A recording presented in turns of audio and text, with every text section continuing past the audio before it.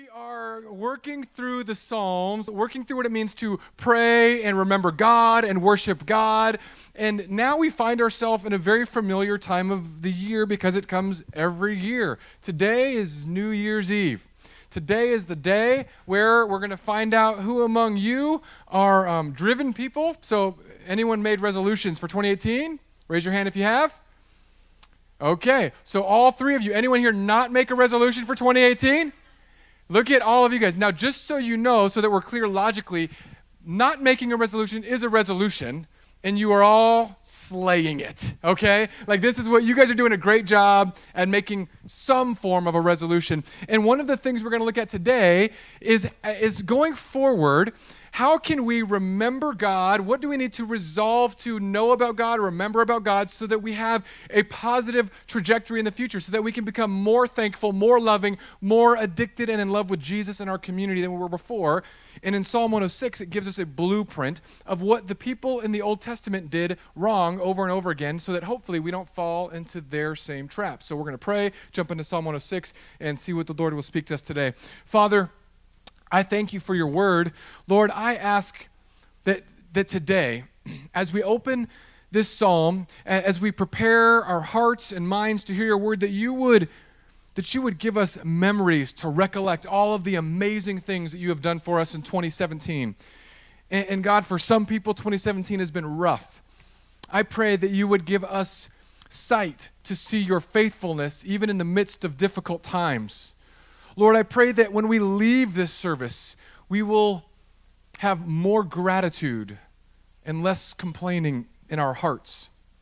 Lord, I pray that you would change us and shape us into your image. God, I pray for those who are here with questions ahead of time, that you would answer questions and speak to the hearts and minds of all of us. In Jesus' name we pray. All God's kids said, amen. The title of this sermon is God's Ginkgo Biloba. And that's a really small window, so if you get that joke, then you probably know, like the Grey Poupon commercials. I think it's the same era. Memory is a very important thing. Some of you may have amazing memories like me. I have a memory like an elephant. I can remember anything that I read, look at, listen to. I can remember so much except for where I put anything practical that I need on any given day. You could say, Pastor Ryan, what did you read your freshman year of Bible college? I can start rattling off papers. You could say, Pastor Ryan, where are your keys? And I will look as dumbfounded as a schoolboy on the first day of school. You can ask my wife. I lose my wallet and keys regularly. And by regularly, I mean multiple times per day. There are times where, and the internet must know, the internet is so creepy nowadays, it knows everything about us. Like it hears you in your phone, so then it markets to you like on Facebook and Google AdWords. My internet God has learned that I lose things. I think it hears my wife telling me where things are all the time. So I get these ads that say, buy this device. It's whatever, tracker something.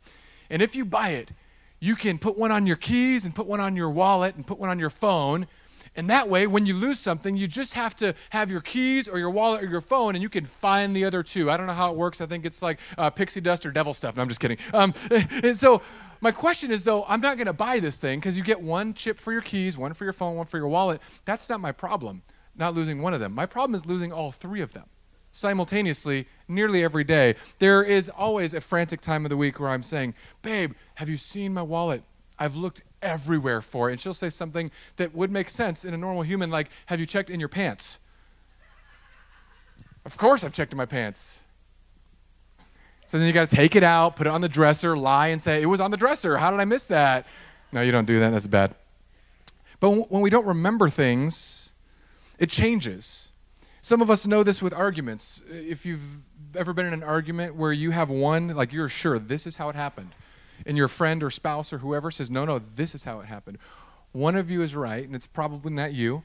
So we need to ask God today to sharpen our memories because it's going to produce something in us. So Psalm 106 verse 1 says this, and it's not on the screen because this projector was going out all Christmas Eve, and I thought, it's just going to break. I'm not going to worry about it. We're getting a new one on Tuesday, and of course it's been working like a beast perfectly all day. But Psalm 106 verse 1. Praise the Lord, oh give thanks to the Lord, for he is good, for his steadfast love endures forever. Who can utter the mighty deeds of the Lord or declare all his praise? Blessed are they who observe justice, who do righteousness at all times. So this psalm starts out with just a blanket statement, give thanks. Now this, I think, is what our attitude should be. If you listen to any motivational speaker, they'll jump up and down and say, we got to have an attitude of gratitude. And I didn't want to try to be Tony Robbins today because we're like the same height, but his hands are 7 times bigger, and his head's just enormous. Anyway, we do need to be grateful people. And oftentimes, church people are known for low bar gratitude levels.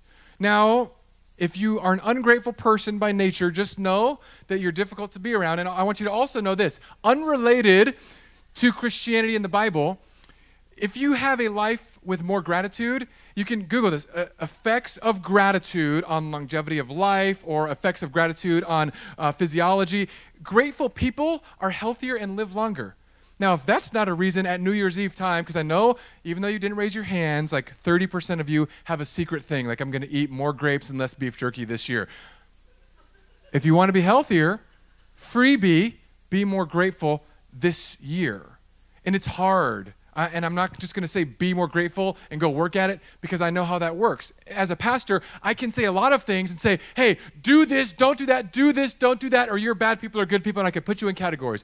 Or I can say, here is why we can be grateful, because of all that God has given us and done for us. The psalm says, give thanks to the Lord, for his steadfast love endures forever. So giving thanks has a reason to give thanks. And in our culture, it is much, much easier to not have an attitude of gratitude, but rather to have a heart that's full of cantankerous complaining. I couldn't think of a good word that went with complaining. So cantankerous is just for the British people in the audience, okay? Or the Jamaicans, because never mind. That's a history lesson. So if you need an experiment with this, and you want to change your heart, what you focus on most is what will shape your gratitude or your complaining. If you focus on things that are going to highlight the negative, then you will constantly produce the negative. Think of it this way. What you pour in is what comes out. So you can pour in, hypothetical, you can wake up in the morning, and you could turn on the news. Pick whichever news station you want. Fox, CNN, MSNBC. I know half of you are like fake news. The other half are like fake news. I don't care. It's all negative news. It's rare that you turn on the news and they're like, today a puppy was rescued. And then young men were helping blind people across the streets everywhere. And then people gave half their bank accounts to the poor. It was an amazing day in Tampa Bay. Signing off, Rich Richardson. You never see that. It's like somebody was killed, there was an accident. And we had this question at Band of Brothers on Wednesday, and I asked, I wonder if they make negative news and that creates us as negative people, or if it's that we are drawn to it so much that they make it because they know we're going to eat it up. And I think it's probably a twofer. You know, first we make our habits, and then the habits that you choose to make are the habits that then make you. It's a cyclical thing. But if you keep putting negative stuff in, negative stuff will come out. And in the Bible, there is a theme from beginning to end about giving thanks to God and the importance of it. There's a theme about giving thanks and seeing what God has done so that you can live and act rightly before him. We all just went through Christmas. It's an amazing time of giving thanks.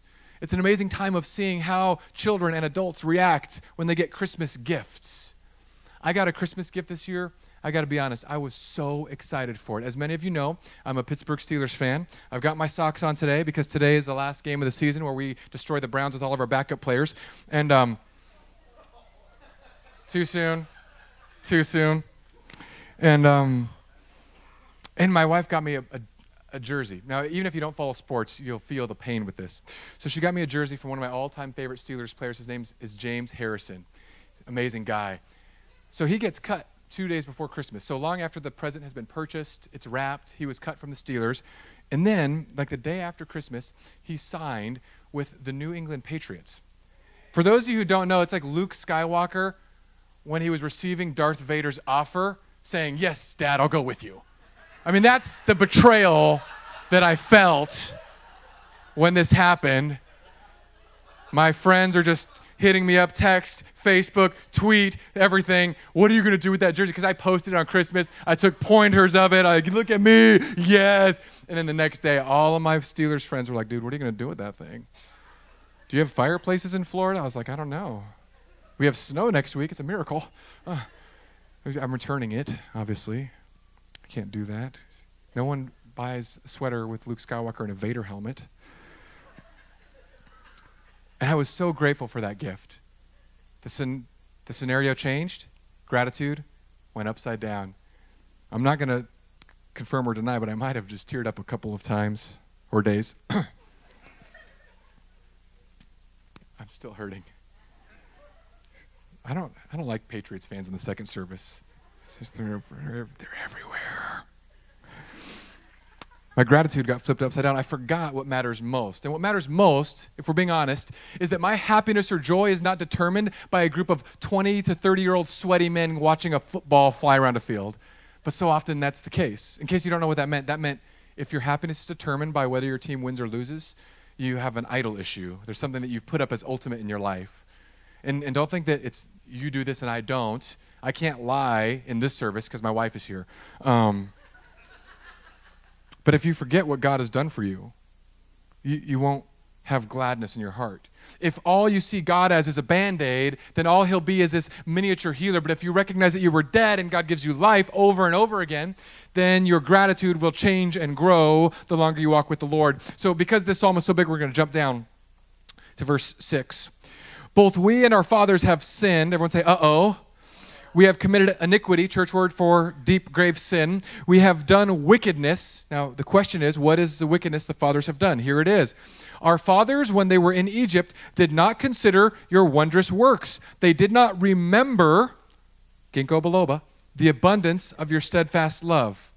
Sin enters our lives when we forget what God has done. It's as simple as that. It's the simplest math equation you can put into a soul. When you forget what God has done, you will eventually walk away from God. The Old Testament people did it time and time again. God rescued them from Egypt. They freaked out at the shore of the Red Sea. God parted the Red Sea. They get across the Red Sea. They don't hear from God for 40 days, so they build a gold calf to worship instead of the living God.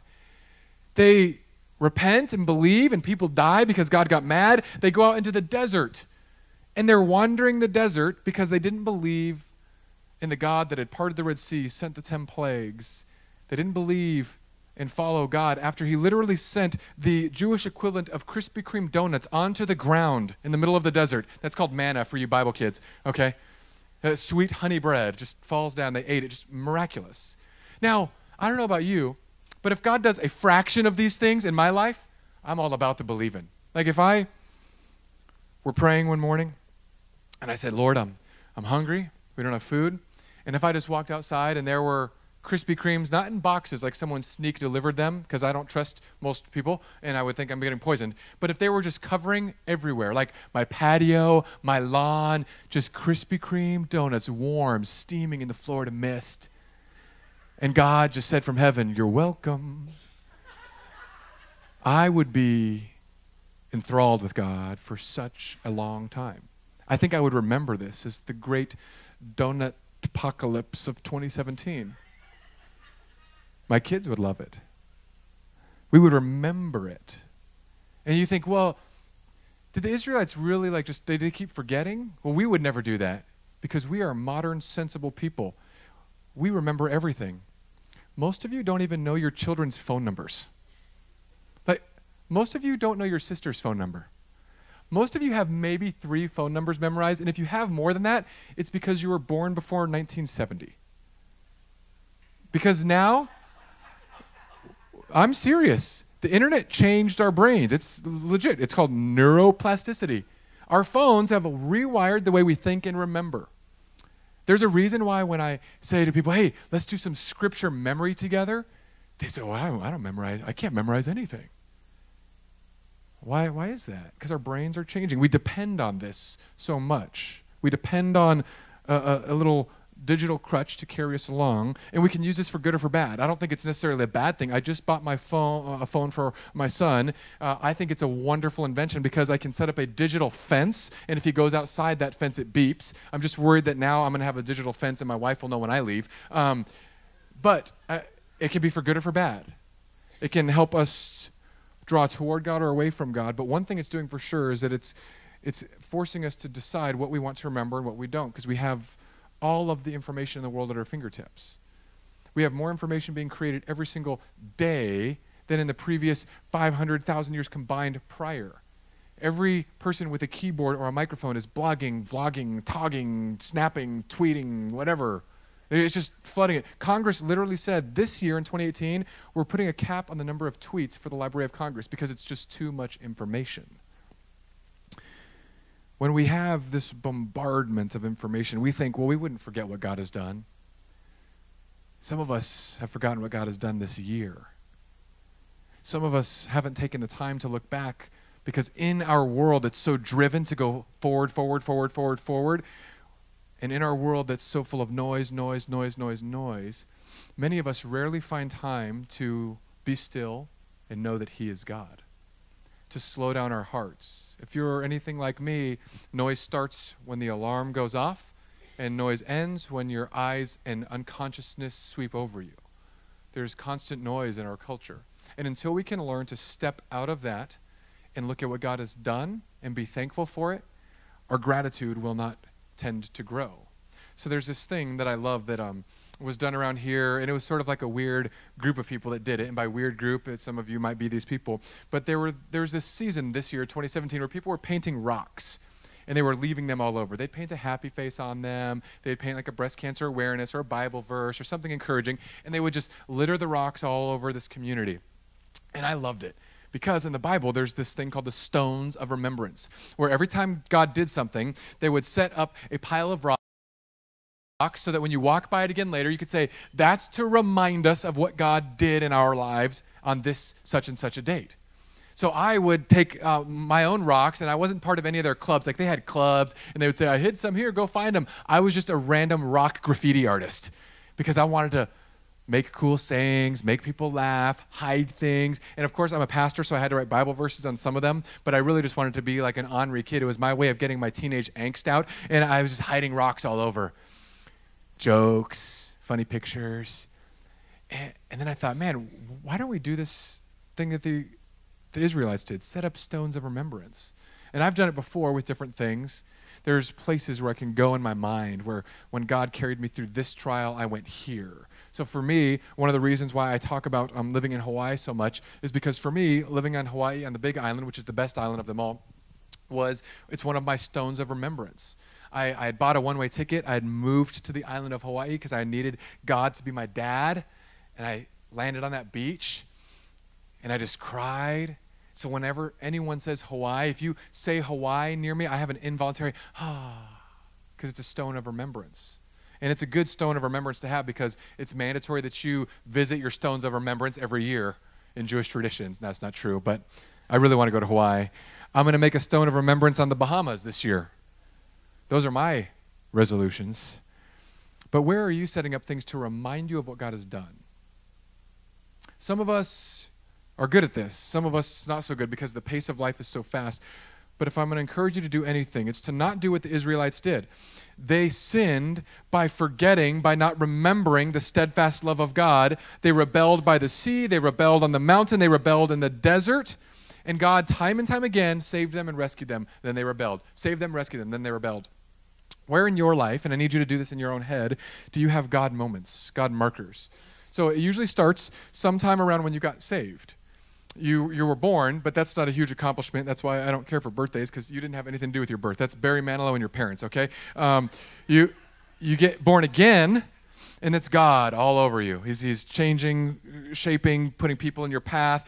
That's your first marker, your God marker. You should have a moment that celebrates, this was the marker. In Christianity, we actually call this the baptism. It's an outward expression of an inward reality.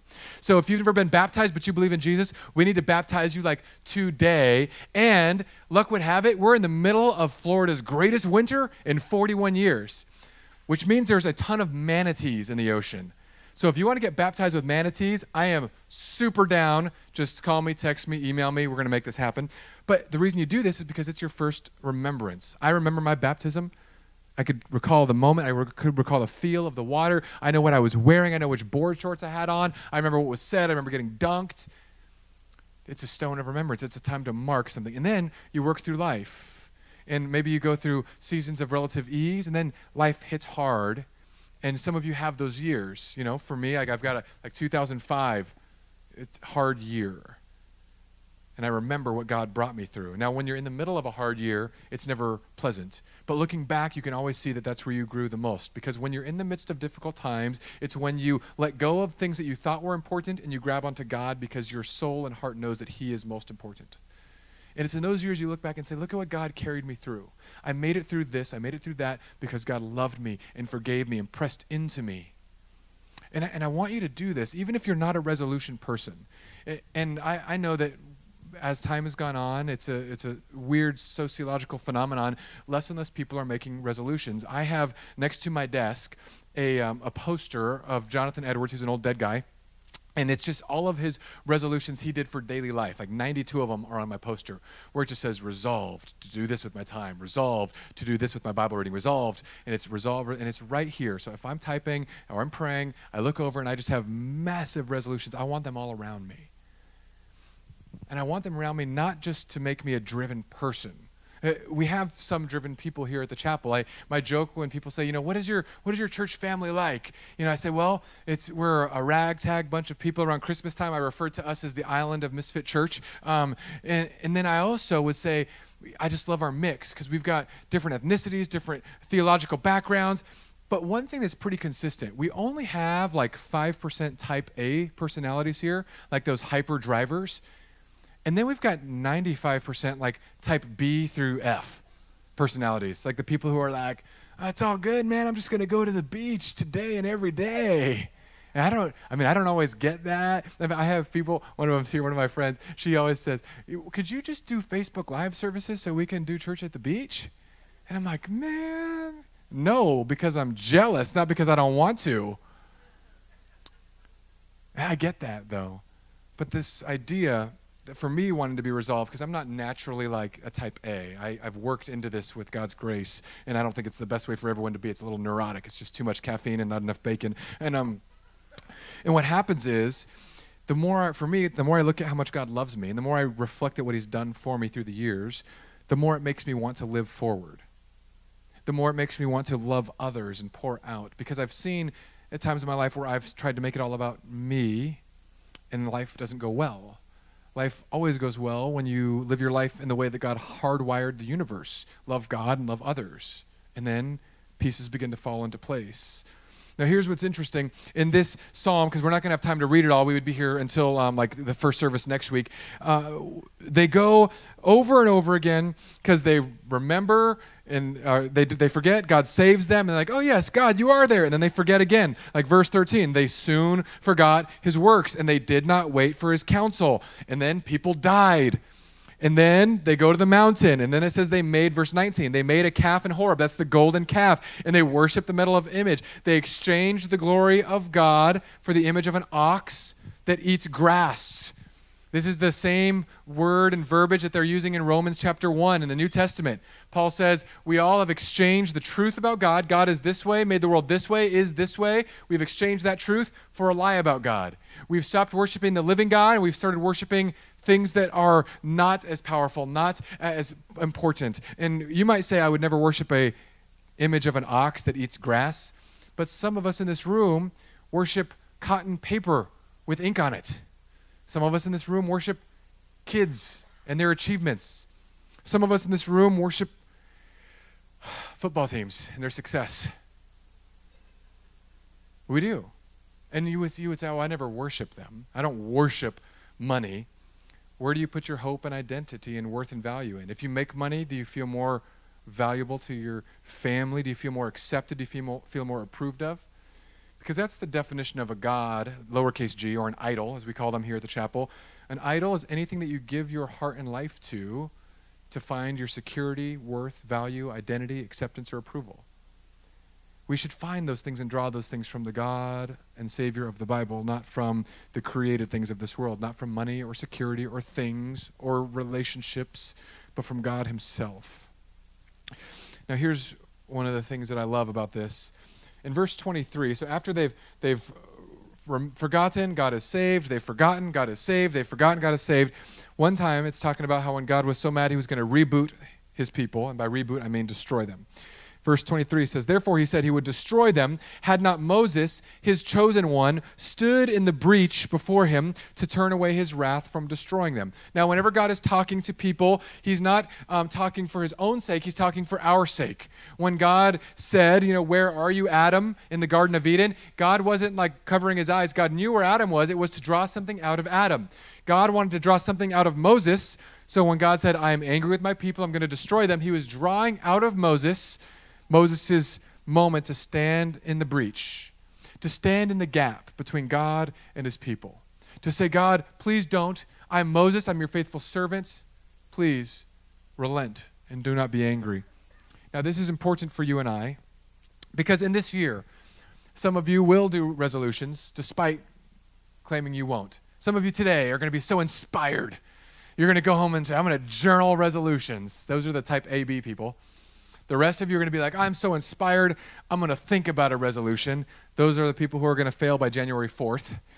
But it's okay because of what this points to. This phrase, that Moses stood in the breach. Moses stood in the gap between God and Israel, between holiness and perfection and sinfulness and forgetfulness. Moses stood and said, God, please let me stand in this gap. Now, Moses can't do that for you and I because he's not here. He's dead and in paradise. I cannot stand in the gap for you. I pray for you often. I pray for some of you really often because I know you need it, or I believe that you need it. You choose which one I pray for you. But I can't stand in the gap. There is one who can. Jesus, the Son of God, stands in the gap for you and I. What Moses was in the Old Testament was a picture pointing to someone who would stand in the gap for all of eternity, not just for one situation. What Jesus is the true and better Moses, who doesn't just stand in the gap between God and his anger over one situation, but Jesus stands in the gap between God and his wrath against sin for all situations. People often ask, and I think there's a big mistake in Christianity, they say, what are you saved from? You Christians talk about being saved. You're saved, you're saved, you're saved. What are you saved from? A lot of people say you're saved from hell. And while destinationally that is true, that is not the thing that sends us there. What we are saved from is the wrath of God. The Bible is very clear that Jesus came, died on a cross, and he absorbed the wrath of God against sin on our behalf. So that now the wrath of God is not on you, towards you, or around you whatsoever. Your flat tire, your pay decrease, where every bad thing that's happened, it's not because God looks at you, saw your disobedience, and said, I'm going to smite their finances. If you are in Jesus Christ, if your faith is in him, then all you have on you is the favor of God that Jesus earned and deserves. That's it. It is just mercy, mercy, mercy, because Jesus stood in the eternal gap for you on your behalf. There is no person who will be struck by lightning coming into this church, despite people saying that to me on a regular basis. When I go to bars and coffee shops and invite people here, they say, I can't go to church. God will strike me down with lightning. And I tell them all the time, I sit and preach every week in front of a bunch of people who probably should have been struck down, but God was gracious toward them. You may be feeling like you are too far from God. I need you to know that Jesus stood in the gap for you. Though you forget 1,000 times, God never forgets. Though every man a liar, God will always be true because he made the promise to pursue you, to save you, to love you. He sent his son to die for the sins of the world, to bring you into his forever family. He is your covering when everything in your life is falling apart. Remember those moments, the dark moments of your life, and give thanks that God covered you then as he covers you now and as he will cover you in 2018. Let's pray. Father, I thank you for your word. Lord, I pray that those in here who feel far from you would be drawn close by your love and forgiveness. I pray that they would see the gravity of their sin, but that would spur them onto gratitude for how much you must love them to die for them. Lord, I pray for all of us that this year would be a year filled with purpose, filled with radical sacrificial love for others, filled with an addiction to knowing you more and more. God, draw us into your word in any way that stirs our affections for Jesus. Make our lives this year all about him. In Jesus' name, amen.